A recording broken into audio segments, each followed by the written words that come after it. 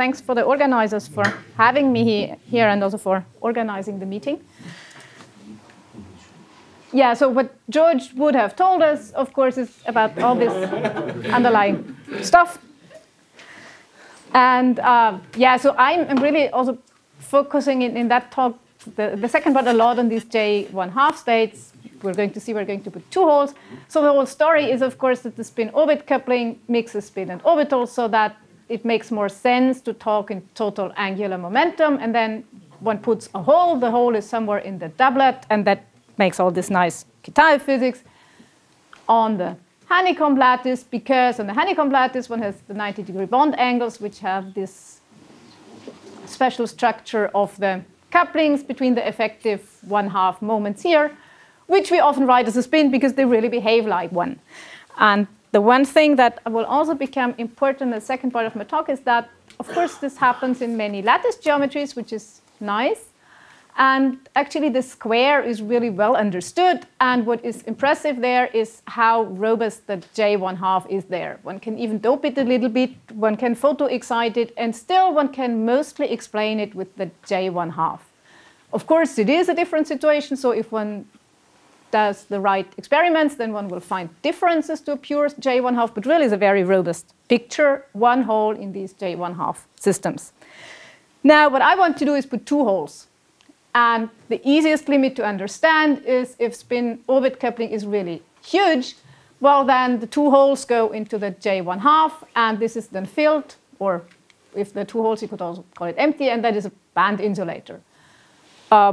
What would Hunsrück coupling do? It would affect some excited state, so probably not be that interesting. This would be here. We have the J1/2. If there are the 2 holes, that's a band insulator. If we make an excitation, that means putting 1 hole upstairs here. Hunsrück coupling splits these levels a bit. But that's a bit unrealistic because one would need very large spin-orbit coupling. And I'm more going to talk about the case where it's large and important, but not that large, so that instead we would rather think about LS coupling. So in that case, one cannot draw a one-particle picture like here. Instead, one has to first couple for the 2 particles the spin to a spin 1, and effective orbital angular momentum also for the 2 holes together is an orbital angular momentum 1. This would give 9 degenerate states, 3 times 3. And the spin-orbit coupling acts to lift this 9-fold degeneracy. So these would be the 9 states here, and spin-orbit coupling lifts that. This is, in some sense, it's promising to be more interesting because the splitting here between, it's also a singlet ground state, but the splitting here is not as large as it would be here. So one can hope to get more interesting physics. Yeah, that was Giniad in that paper wrote about that. So he based the story on this scenario here, that we have that singlet ground state, but the excited triplets are not terribly high in energy. So that super exchange can compete with spin-orbit coupling, and it would then induce triplons. It can make them move, and it could drive magnetic phases, and hopefully interesting ones. And this triplet is like 3 flavors of hardcore bosons. It's a bit, this effective physics is then a bit like the stories that we know about singlet dimers, where 2 sides are very strongly coupled into a singlet, and the dimers next to each other, they talk a bit, and that induces this makes the triplet excitations on each dimer mobile, and interesting. It's a bit similar, but also a bit different, because in our case, the dimer is on the same side and driven by spin-orbit coupling. So the 2 things I want to talk about is why would we want this? This is going to be the first part of my talk, where I would talk about a story that we found in such a system that was nice. These triplet excitations on the honeycomb lattice, they tend to become topologically non-trivial very easily. And the second part of the talk is where might this be relevant? This is where I'm going to come back to the square lattice, because there's a compound that is better understood, where we can make more thorough calculations. Yeah, so first the question, if we had that physics, what could we get? This is the story with the singlet, would be the ground state. This lambda here suppresses triplons. So that is the density of triplons. And if lambda is large, then there are no triplons. The super exchange are all these parameters. It can induce triplons on neighboring sites, or it can make them move once they're there. Now, there are lots of constants. These C's here are all approximately 1, and also we checked numerically if you take them a little bit different, it doesn't really matter. So let's keep those to 1. That here is, as usual, complicated. If we had only exchange via oxygen, then we would expect a certain, and if Hounslow coupling is important enough to justify that picture, but not so strong to strongly modify these constants, then we would expect this limit here, a certain combination of J and K. If we had only direct hopping, we would be relatively close to a Kitaev-like symmetry, so only K or strong K. And if both are active, well, then we also have gamma. And additionally, the role of Hounslow coupling is not that easy because it's certainly present. It justifies the whole scenario. And it also affects the couplings. So what we do is actually we use those as adjustable parameters because it's, without having a material in mind, it would be really hard to say what they should be. And yeah, that's one scenario that Guignard proposed where this was this limit here where then each triplon can only move on a path. So the first thing is we check the classical phase diagram. So what does the center here mean? The center here means very strong spin-orbit coupling. There are no triplons. This is well, a paramagnet. It's the singlet dominates. Outside means superexchange is strong. So we have a triplon on every side. And because that's then favorable, and they are going to kind of order. And we can map that to an effective classical model. And then we did first step classical Monte Carlo, and the results are boring because they're exactly what one would get for the classical Kitaev-Heisenberg antiferromagnet. That's not obvious because the classical model would have extra features built in, but they just turn out not to be important. The only difference is we have here this non-magnetic regime in the middle. The next step is we looked at the quantum version. Because after all, I mean, fine, the classical model turns out to be equivalent, but the underlying quantum degree of freedom is different. And we decided that after all, we liked rectangular phase diagrams better. So here, the x-axis is an alpha that parameterizes Kitaev versus Heisenberg coupling. In this parameter, the gamma is switched off. And the y-axis is the strength. So here on the bottom would be the robust paramagnet supported by spin-orbit coupling. And up there would be ordered phases. Up there, it goes fairly closely towards the classical limit. It's slightly more classical than the J1/2 version, but otherwise still very similar. There's one, and so here this is a first order phase transition, one of the classical ones, but here the other one, there's something in between. This is again similar to the Kitaev-Heisenberg model, where here would be Kitaev spin liquid. In our case, it's not a spin liquid. It's what we call a triplon liquid. So there are definitely triplons there, but they don't order. So these are 24-side calculation, this ED? Well, so, yeah, okay. If we really do the full model with gammas and everything, then not. No, you have to restrict. Exactly. If we, well, for example, if we can specialize on this one, then we can throw stuff out and then we can go to that size, yes. And so we investigated this triplon liquid in more detail, and here then we were able to do larger sizes, and also Yeji and Guignard have since done analytical work that supports the conclusion that indeed there's a liquid. Unfortunately, it's probably, well, it's almost certainly it doesn't have any topological degeneracy, but it's still kind of nice. But what I find striking here is really very similar to the J1/2 Kitaev-Heisenberg limit, except that the liquid is a different liquid.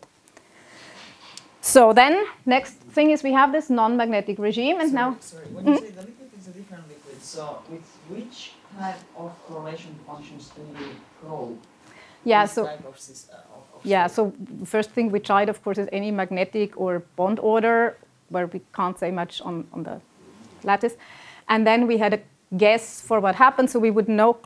One can here make also a classical limit, and in that classical limit, one would have a huge ground state degeneracy.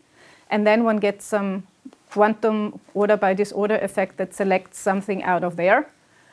And we just didn't find any order. And Yeji, who thought about that a lot, didn't find any either.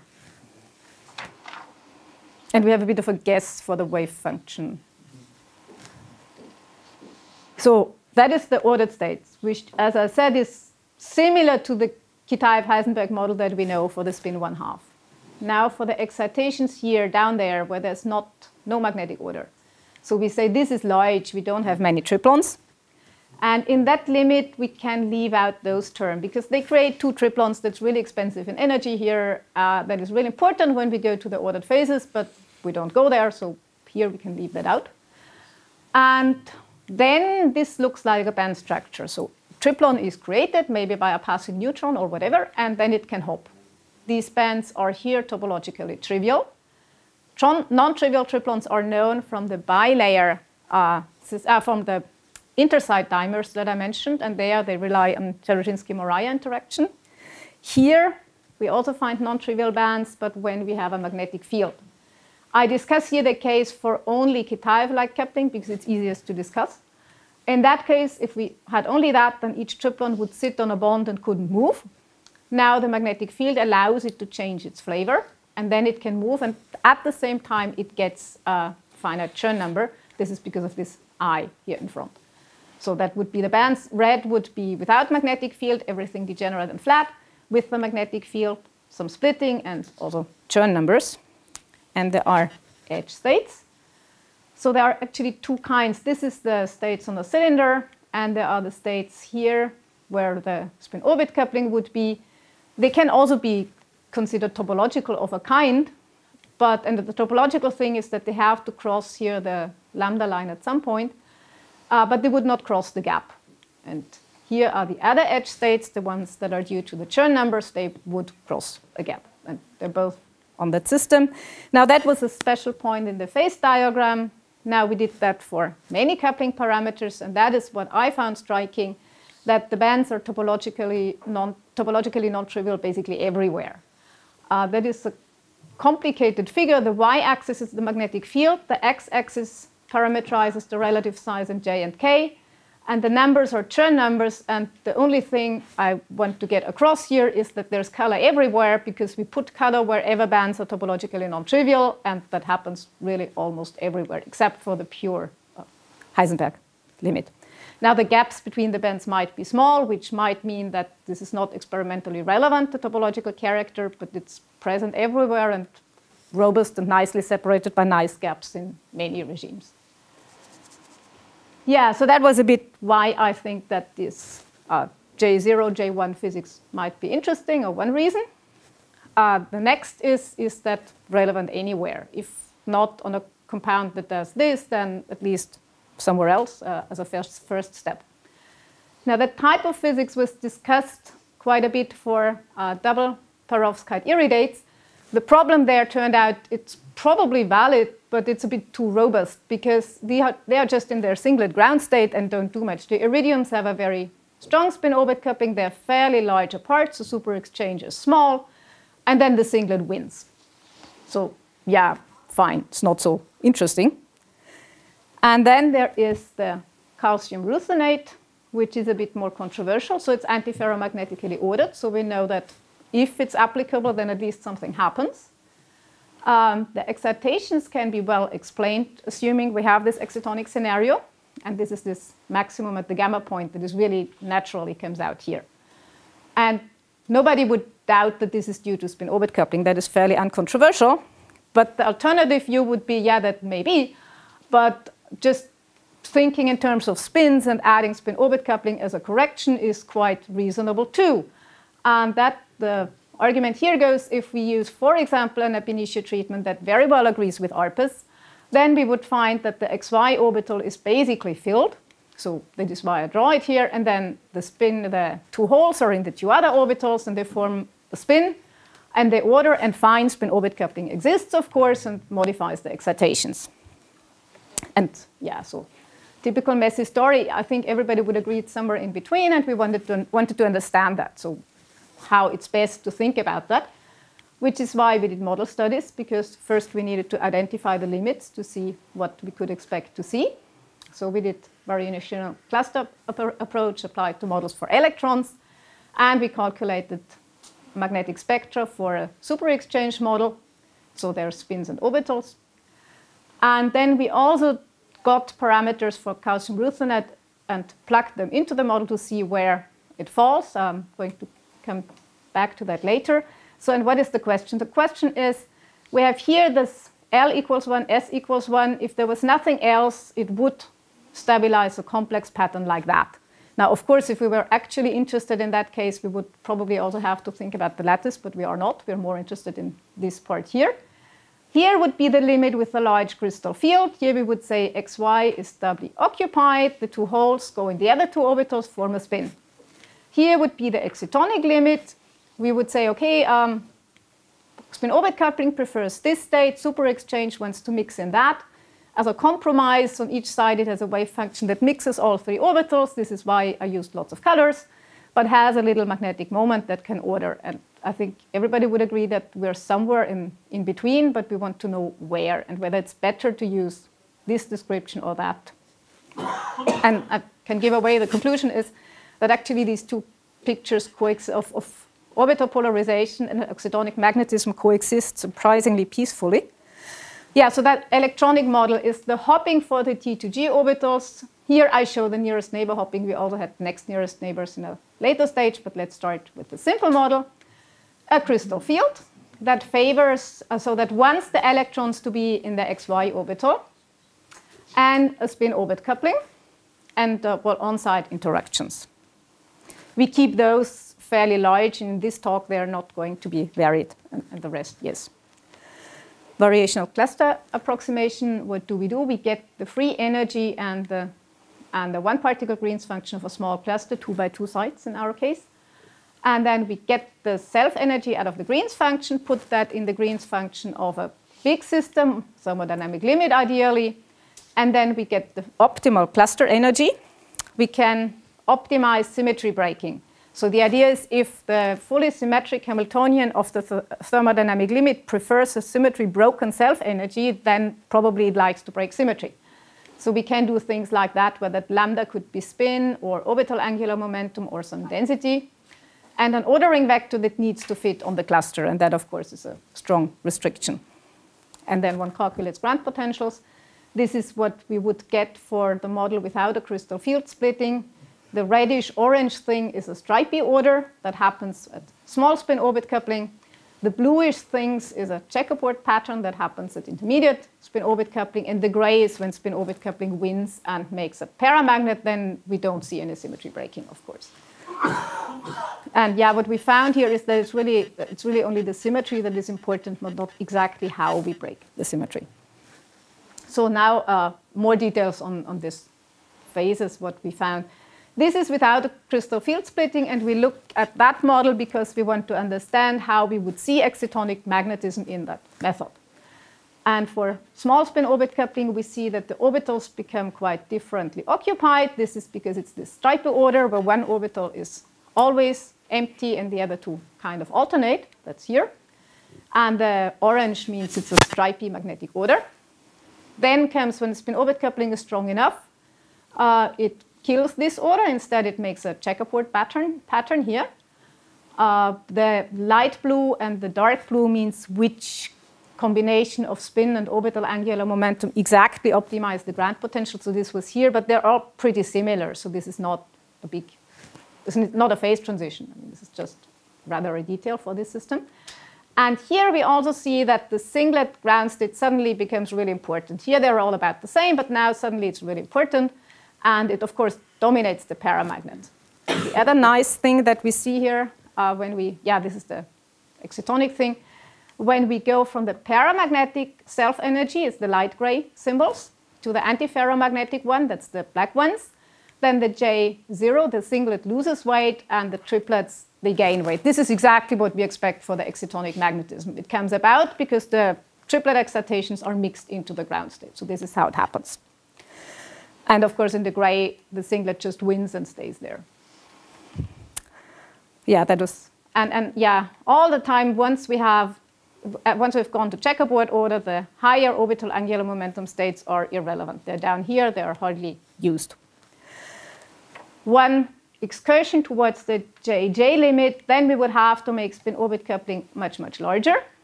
And then this is the singlet state that I showed before that dominates the paramagnet up here. And if one makes spin-orbit coupling even larger, its weight goes a bit down because another singlet takes over. And this is the singlet that comes from JJ coupling, so the doubly occupied J1 half bands. The red curves are the ones that were were obtained with, without Hund's rule coupling, so uncorrelated calculations. And yes, the JJ story would be a band insulator and uncorrelated. One also would see that in the bands. So this is the band insulator in the JJ limit. But we stick to this. So here to LS coupling, where Hund's rule coupling is important. So the next question is what happens if we have a crystal field, because the crystal field would want something different. And we're certainly somewhere in between. So is it better to say it's a spin 1 with some spin-orbit coupling, or is it better to say it's an excitonic insulator with some crystal field correction? And to do that, we first have to see what the crystal field does to the picture that we have formed of the excitonic antiferromagnet. This is the spin-orbit coupling on the x-axis, and we have orbital occupation numbers without spin-orbit coupling. The blue regime is the pure antiferromagnet, spin antiferromagnet without spin-orbit coupling. And here, the xy orbital doesn't contain any holes. So this is hole density here. And this is a clear spin, and the two holes are in the other two orbitals. If we switch on spin-orbit coupling, then yes, the orbital occupations get a bit more equal. But still, the system clearly remains very orbitally polarized. I mean, say, for example, here we have 20% hole in xy and 90% hole in each of the other two. So it's still clearly polarized. On the other hand, we also see that spin-orbit coupling has an effect, because here it has switched off the antiferromagnetic order. So here the paramagnet has won, which is a clear difference from the pure spin system. And orbital occupations have become more equal here, but they're still also clearly different. So we see already here that the excitonic picture and orbital polarization can coexist. Then we look at the other. So this was hole densities in the orbitals. This is projections onto the idealized states for the spin-orbit coupling that we had before. And the first observation is the J equal 2 states are not irrelevant now. They actually have a quite substantial weight. But what is the same as before is that spin-orbit coupling pushes weight into the singlet. And what is actually also the same as before is that when we compare the paramagnetic curve, the gray one, to the antiferromagnetic one, the black one, then weight leaves the singlet and goes into the triplet state. The quintuplet states, the J equal 2, on the other hand, they are present. They make the orbital polarization, but they don't participate in the magnetism. So here we start to understand that orbital polarization can coexist with the excitonic mechanism, because the difference between non-magnetic and magnetic really only affects the J0 and the J1 states, as in the excitonic one. And these are, in that sense, more a background here. So what we could also do is, instead of looking at the eigenstates of spin-orbit coupling, we could look at these levels here, so that interpolate between spin-orbit coupling and crystal field. And that is done here. And then we indeed see that we only have these states involved here, the lowest singlet and then the doublet. And excitonic magnetic ordering is seen, where weight is shifted from the singlet, in the gray non-magnetic curve, to the magnetic one with black. What is the red and orange points? I'm going to come to them next. They are our best guess at where calcium ruthenite might lie. So we got that from Wannier downfolding for these bands here. And then in the VSA calculation, we kept the biggest hoppings, so which is the nearest neighbor hopping, which is different for XY and for the other two. A next nearest neighbor hopping for XY, and then also a hopping that is due to the orthorhombic distortion and mixes orbitals. We tried it without that and with that, and we know what it does. And when we run the calculation with these couplings, plus with the other parameters that we inferred from experiment, then we get the orange point for the paramagnetic phase and the red points for the antiferromagnetic ones. And we see it fits here. It would be fairly orbitally polarized. This agrees with other calculations, so with only 20% hole in XY and the rest in the other two. Here we would say, well, yeah, that's a spin 1. On the other hand, the magnetic transition is nicely in the excitonic picture. And one would also see that in the various experiments. So this is, ARPIS would be On the right-hand side, without spin-orbit coupling. In the middle, the antiferromagnet with spin-orbit coupling. On the left-hand side, with spin-orbit coupling, but non-magnetic. And there are certainly differences that are due to spin-orbit coupling between right and middle. But with the resolution in ARPAS, not so sure they would show up. So here we would definitely say, well, spin-orbit coupling might be there, but it might not be terribly important.